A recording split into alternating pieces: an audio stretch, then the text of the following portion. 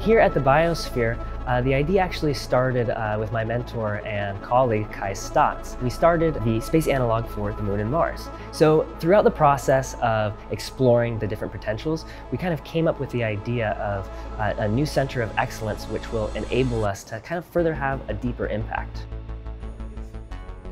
Today we have Space Plus 5 astronaut candidates out from across the United States, and the astronaut Ruben Salinas will be flying with Blue Origin next year.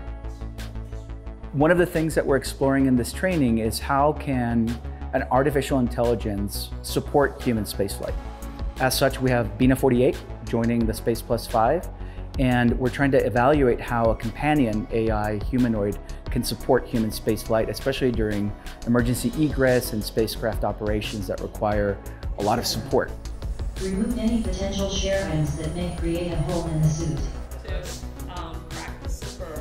One of the things that they're doing here this weekend is learning about pressurized spacesuits, how to egress out of a capsule that's in the water. So for instance, for my flight, which was Inspiration 4, we splashed down in the Atlantic, and so we had water survival training.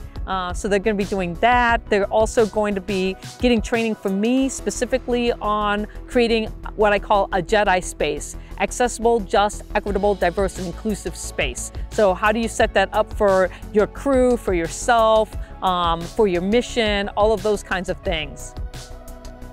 The goal of CHASE is really to enable sustainable technologies and workforce development long-term for the habitation of space.